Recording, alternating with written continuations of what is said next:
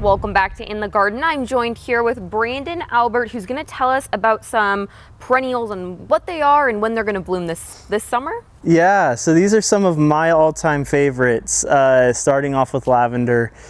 Who doesn't love lavender unless you have allergies? No, they're the perfect spring and summer flower.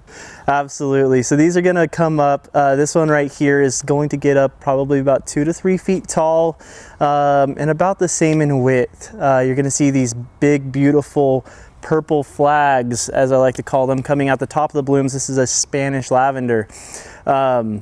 These things will get covered in bees. Great pollinator.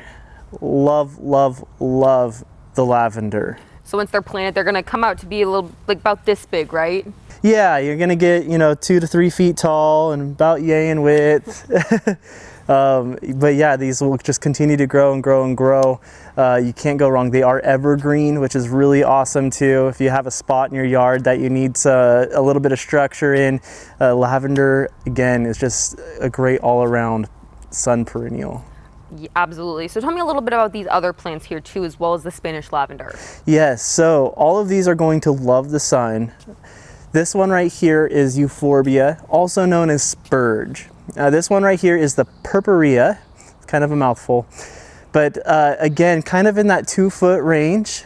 You see that dark purple foliage with that green, you get a really nice color variation there. Even better, when these things start to bloom, you get this beautiful yellow flower. Wow. That comes out of the top that really just pops. So if you have a lot of just kind of green shrubs around, this is a good one to kind of mix in, and then especially when they start to bloom, you get a really nice contrast there. And then this guy is a dianthus, right, with the beautiful red flowers? Yes, the dianthus. This is the fire star. This one right here is going to have that vibrant red with kind of that blue-green foliage behind it. This is going to be another great perennial for in front of other taller perennials or shrubbery. It's going to provide you with color all spring and summer, even into the fall if the weather treats us right.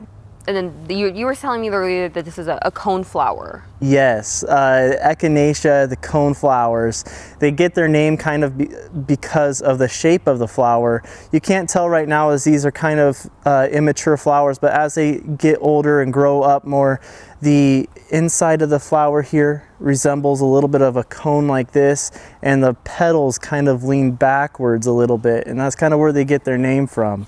Well, Brandon, thank you so much for joining me in the garden today and bringing these beautiful flowers. If you want to check out some of these perennials, you can go ahead and head to Grange Co-op. Thanks for joining us. We'll see you next time.